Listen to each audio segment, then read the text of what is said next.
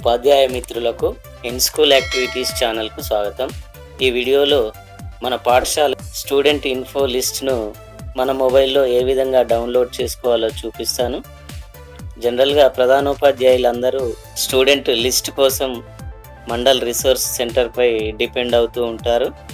అలా కాకుండా మన మొబైల్లో స్టూడెంట్ ఇన్ఫో వెబ్సైట్ నుండి టోటల్ లిస్ట్ ను ఏ విధంగా డౌన్లోడ్ చేసుకోవచ్చో ఈ వీడియోలో చూపిస్తాను। స్టూడెంట్ లిస్ట్ డౌన్లోడ్ చేసుకోవడానికి school.edu.telangana.gov.in వెబ్సైట్ లాగిన్ చేయండి। హోమ్ పేజీలో ఉన్నటువంటి స్టూడెంట్ ఇన్ఫర్మేషన్ ట్యాబ్ను ట్యాప్ చేయండి। నెక్స్ట్ పేజీలో సర్వీసెస్ బటన్ కనిపిస్తుంది, సర్వీసెస్ ట్యాప్ చేయండి।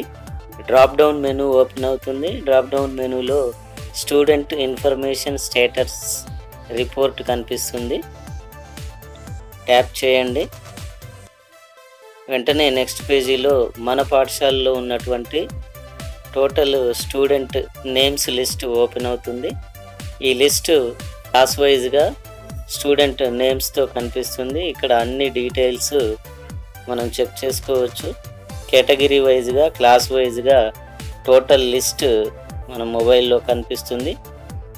ఈ లిస్టును మనం మన మొబైల్లో ఎక్సెల్ ఫామ్లో డౌన్లోడ్ చేసుకోవచ్చు, లేదా స్క్రీన్ షాట్ లాగా తీసుకొని మనం యూజ్ చేసుకోవచ్చు। ఇక్కడ గమనించినట్లయితే టోటల్ లిస్ట్ అంతా కూడా క్లాస్ వైజ్గా కనిపిస్తూ ఉంది।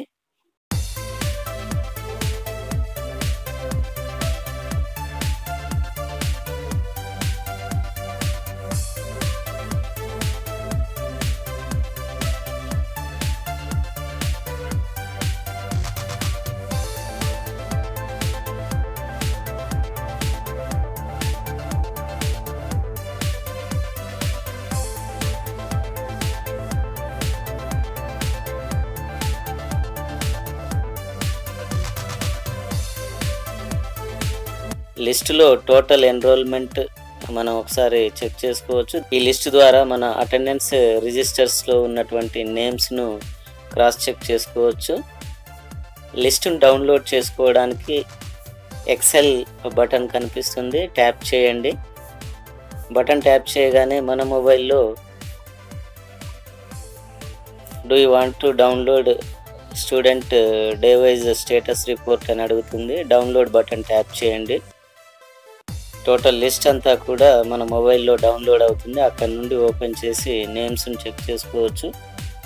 ఒకవేళ ఎక్సెల్ ఫామ్లో సరిగా ఓపెన్ కానట్లయితే ఈ టోటల్ స్టూడెంట్ లిస్ట్ను క్లాస్ వైజ్గా స్క్రీన్ షాట్ చేసి ఉపయోగించుకోవచ్చు।